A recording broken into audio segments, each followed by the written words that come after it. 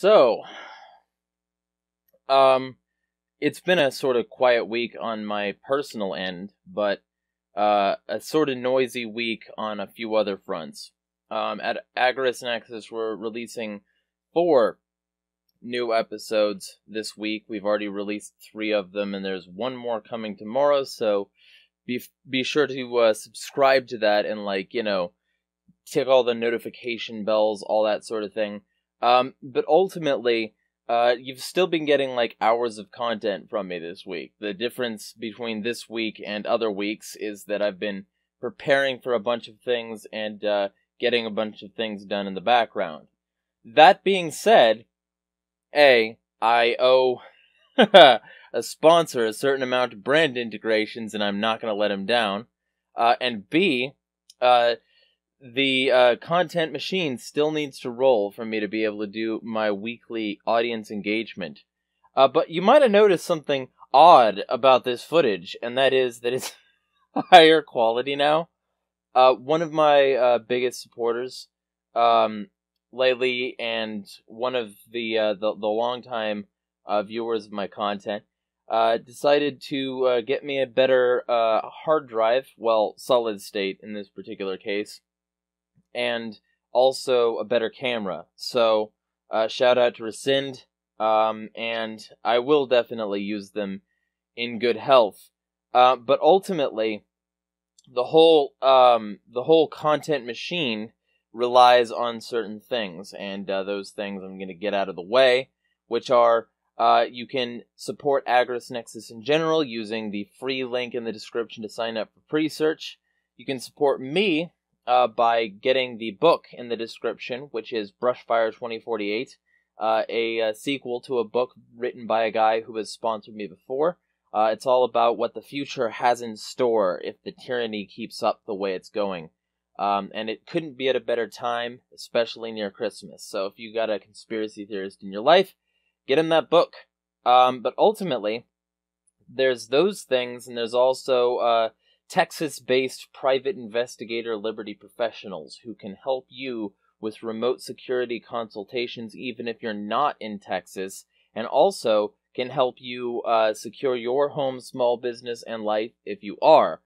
All that stuff. He's ASIS board certified and long-time supporter, long-time viewer, and also many, many years of experience in that field. So all the information for all those things is in the description.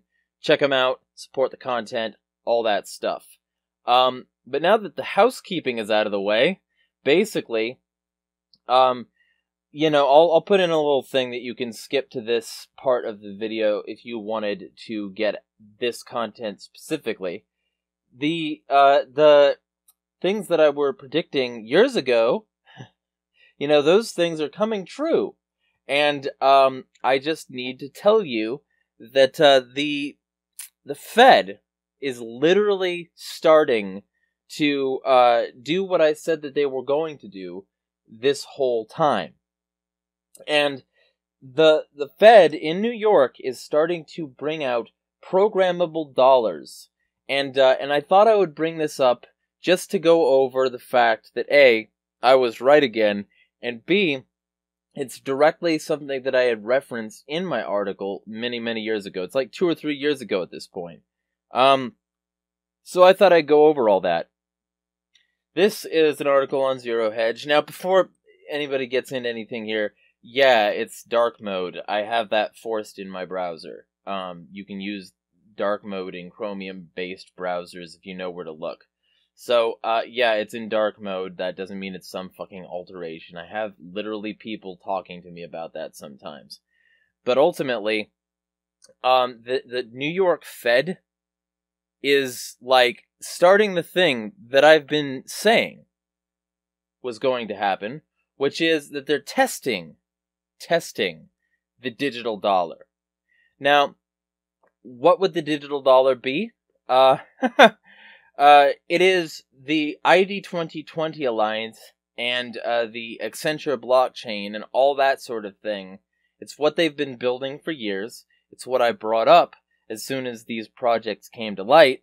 And it's ultimately what I've been called insane for, but it's saying that the Citigroup, HSBC Holdings, MasterCard, and Wells Fargo are among the financial companies participating in the experiment alongside the New York Fed, which will provide a public contribution to the body of knowledge on the application of new technology to the regulated financial system. Lots of gish-galloping jargon there. But Bank of New York Mellon, the money laundering bank of the world, HSBC Holdings, PNC Financial Services, Toronto Dominion Bank, Trust Financial, and U.S. Bank Corp. Are also participating in the test, along with payments network MasterCard. The project, which is called the Regulated Liability Network, will allow banks to simulate issuing digital money representing their customers' own funds before settling through central bank reserves on a distributed ledger, the New York Fed said. Distributed ledger. Like the blockchain I've been saying that they were building for years in order to specifically regulate everything. Specifically control fucking everything. The pilot will test how banks using digital dollar tokens in a common database can help speed up payments. Quote, programmable US dollars may be necessary to support new business models and provide a foundation to much-needed innovation in financial settlements and infrastructure. Tony McLaughlin, Managing Director for Emerging Payments and Business Development at Citigroup's Treasury and Trade Solutions Division, said in a statement Tuesday, projects like this, that focus on the digitization of central bank money and individual bank deposits, could be expanded to take a broader view of the opportunity. Isn't that fucking grand, guys? Wow, you can really see, like, every annoying hair that's, like, every out of place with this camera. Anyway, the point is that, they've been building this for years. For years, Wall Street's biggest banks have exploited the use of blockchain in their businesses, from everything from interbank payments to mortgages and cross-border trades. Still, this week's move comes amid a rout in cryptocurrency markets following the collapse of Sam Bankman-Fried's digital asset empire this week.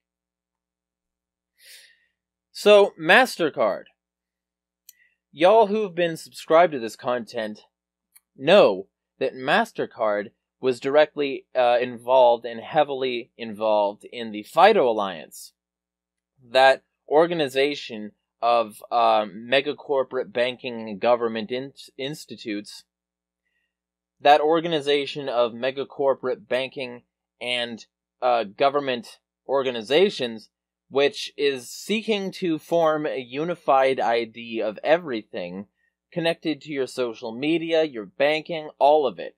And it was all sort of like snuck in with things like LastPass and YubiKey and things like that, saying, hey, trust us. Put all your digital identities under one banner and use our specific thing instead of anything else, and make sure that when you do that, you use code I'm a slave for 100% off your freedom. Because MasterCard has been pushing for financial tyranny for some time. And notice that these banks are the same banks that have been, like, censoring people who disagree with their politics, trying to control people who do things they don't like. It's almost like these banks have been pushing for the kinds of centralized tyranny that the Fed and the government it supports would thrive with. So now, they're building the thing that I've been saying they would build for years. And when did I start saying this, like, in article form? Because I've been saying this for even longer than this has been out. When did I say that? Well, I wrote a nice little piece here called Panopticon Rising, COVID-19 and the Elite Enslavement Plan. And I wrote that in March 2020. So nearly 3 years ago, I was already talking about all this, and what did I say? Well, let's look at a side project of one of the ID 2020 founders, Accenture. the Digital Dollar Project. Their claim in bold letterhead on their official site is that they're leading the discussion on a U.S. central bank digital currency. They claim to ensure the dollar can survive the broadest possible range of uses in an increasingly digital global economy and thereby maintain its privileged position and support orderly adjustment into international monetary relations, consideration needs to be given to plans to adopt a digital dollar issued by the Federal Reserve System. Their project directors include David Freet, Senior Managing Director, co-lead of Accenture's blockchain business and Accenture's lead of the New York FinTech Innovation Lab. Funny! Accenture blockchain, attached to a universal blockchain-based identification system, reliant on prints and facial recognition, is being pushed as a way to help administer vaccines. It's set up for release in a year which so happens to have an overhyped pandemic unnecessarily overloading the healthcare system and being used as an excuse to push martial law. The pandemic is also being used as an excuse to amp up defense production to a fascist degree, with the idea of suspension of habeas corpus being seriously kicked around. While people are indoors, infrastructure is being installed which would enable government to widely implement 5G, a thing used in China in order to mass control the population. This 5G is used there to enable a facial tracking biometrics-ready superstate control grid. This comes out alongside the Earn IT Act, banning encryption, that I discussed in my encryption article. All of it came out exactly a year into a campaign by many social media giants and governments to mock and silence anyone even remotely anti-vax, anti-5G, or really anti-government at all. A most recent high-profile example being Zero Hedge. It happened after Denver International Airport remodeled, covering the murals they had had up for years, which appear to depict mass death prior to world government and peace, after they installed a laughing gargoyle to mock truthers. It happened a year after Bilderberg's topics were a stable strategic order, what's next for Europe, climate change and sustainability, China, Russia, the future of capitalism, Brexit, the ethics of artificial intelligence, the weaponization of social media, the importance of space, and cyber threats. So, I was right. And it's coming right now. It's happening here. It's going to be here probably next year. And we're all being transitioned onto this system. That's what's happening right here, right now. So there are a bunch of people who were telling me that they doubted me, or that it didn't matter, or that I was exaggerating, or something, right? There were a lot of people who were telling me that I was some insane tinfoil conspiracy theorist, because they had no argument against the facts that I was already presenting, and because they had no proof that I was wrong. Meanwhile, what I was saying was proven accurate time and time again for years. And it's happening now. Any politician that doesn't have a plan to deal with these, doesn't have a plan to reject this new monetary order, doesn't give a fucking shit about your liberty. So a Republican, a Democrat, especially a Libertarian, that doesn't have a plan to refuse this, doesn't have a problem with this system at all, or in any meaningful enough context to do jack shit about it, those politicians are hypocrites at absolute best, and evil at worst.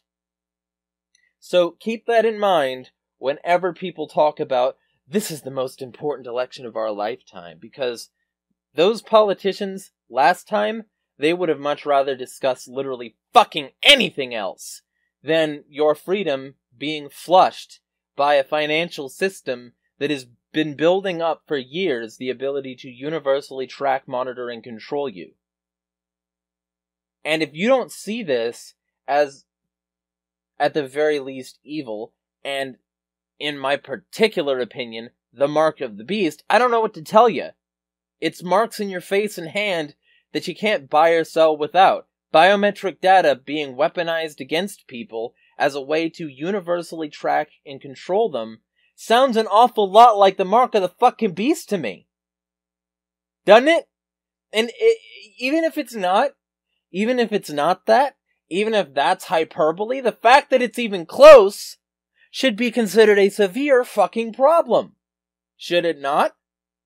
So, petition your legislators, talk to your local town halls and all that sort of thing to get this message in front of them at the very least. But, ultimately, talk to your friends, your family, your neighbors, anybody you care about. Get them on board with opposing this, because we need opposition now. We needed it yesterday. We needed it years ago. We needed it during this whole fucking build-up, instead of people calling people like me insane.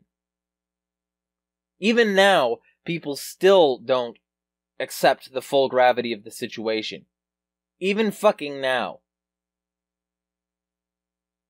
People have been so propagandized, people have been so beaten down by the system, that they are unwilling to accept that the most important issue has been on the table and not discussed by these mainstream politicians. You know what they wanted to discuss? Trans issues. You know what they wanted to discuss? Fucking abortion. You know what they wanted to discuss? Ooh, drag queen story hour. You know what they wanted to discuss? Anything worthless. That's what they want to discuss. Because if they wanted to discuss the meat and potatoes, the real shit that affected your freedom, they would be opposing this. And the ultimate truth is that they work for the system that wants this, and that's why they're not saying shit! And that's the reason that they won't say shit. That's the reason that they will consistently support this sort of thing, or at least not oppose it in any meaningful sense, because they are the system. And because they rely on the system for their fucking paycheck, and to continue gaining power, and to continue being a cult of personality. That's why they won't do jack fucking shit for your freedom, because they won't even pay attention to the important issues now, much less at any other point where it fucking matters. And people wonder why I'm so negative. Well, maybe it's because I see an encroaching panopticon that's approaching faster than ever, and I just want people to oppose this as their primary thrust until we get rid of this sort of thing, so that we can fucking smash the fucking state.